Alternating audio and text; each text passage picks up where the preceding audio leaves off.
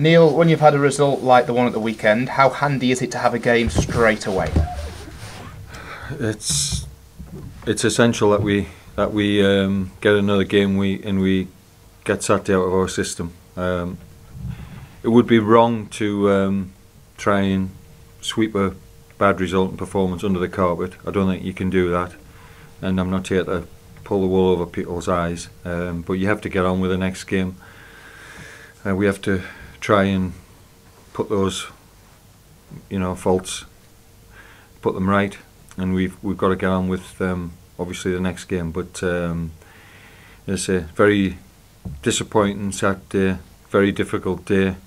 Certainly I didn't see that coming in the way we started the game, in which we were playing in the first half, the way we started the second half. But individual errors, really bad errors, and then a really poor 20-minute spell, as poor as I've seen probably since I've been a manager, I would say. Manager at any level. I thought for 20 minutes we were it was unacceptable. It's hard to then say that the other part of the game was okay, because people are only going to focus on the score, which is they've got every right to do. But having said all that, we've got to get on with the next game. What kind of a character test will it be for the squad this week? Well, I think the players who've made mistakes have to be brave. They've got to make sure that they cut out those mistakes, because you can't legislate for a number of errors, but if you got one error in a game, but to get sort of four that lead to goals in the same game is it's not something that you usually get. But the players they've got to have to show their character now, because they're up against it in terms of needing a result. They're up against it in terms that in a relegation fight, and they're also got a public that demands a lot better than they've been getting, and they've got to get those on board, and that's not going to be easy, because the supporters obviously demand a lot better than what they're getting at the moment. 10 yellow cards for Anthony Kay, resulting in a 2-match ban. How big of a miss will he be? Well, I think we've all got opinion of players, and supporters have all got opinions of players, but you only have to look at Saturday. Might not have been having a brilliant game, but when he was off the pitch, it certainly highlighted, without him and Tongi on the pitch, a lack of leadership and know-how, I would say, in that central area. I thought we were a bit like headless chickens for the last 20 minutes, and that's probably one of the reasons why players might be at the back end of their careers, but they've still got a lot to offer in terms of know-how. What's the latest with Luke Hannant?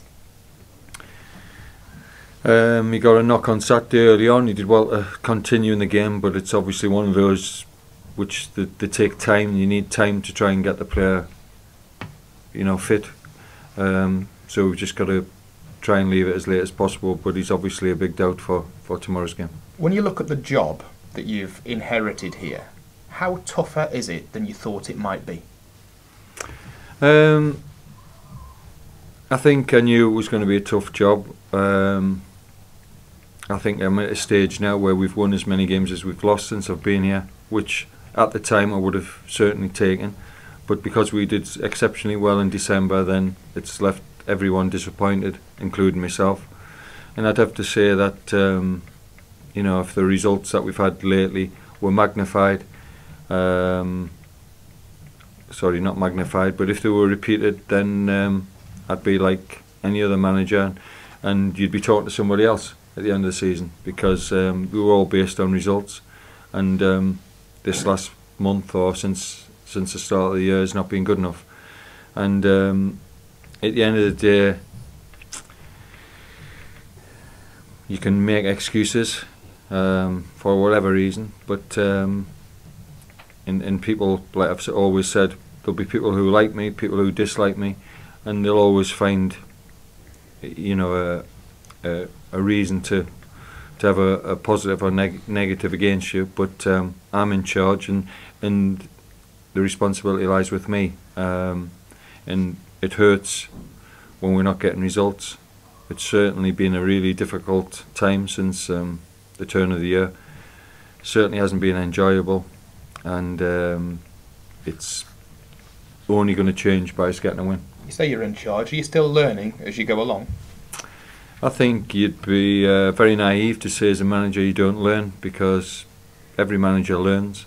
You're always learning about players. I think that's the biggest thing.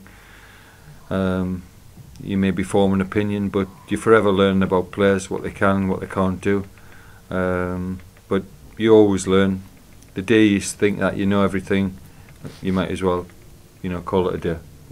We all learn in football, and like I say, Saturday, it wasn't an enjoyable experience, but you do learn. You learn about players, and as I say, you've got to try and take on board anything that you can, out of days like Saturday, which are obviously very difficult. And finally, Exeter away was one of the best results of the season. What are you expecting from Exeter at home? Well, as I say, I mean, we've all been in football long enough. Nobody could have predicted the outcome of Saturday from a 1-1 scoreline where I think we were on the front foot, to giving away a terrible goal right on half time, and then collapsing after the giving a really bad third goal away and then collapsing. So you never know what's around the corner from football. All I have to do is I have to try and maintain the players' confidence. I have to give them some belief so that they can go out on Tuesday night and put in a good display. That's going to obviously give them a chance to get 3 points. We said it from the first day I came in. We need everybody playing to their maximum, and you've got to cut out the individual errors to give you any chance of winning games at this level.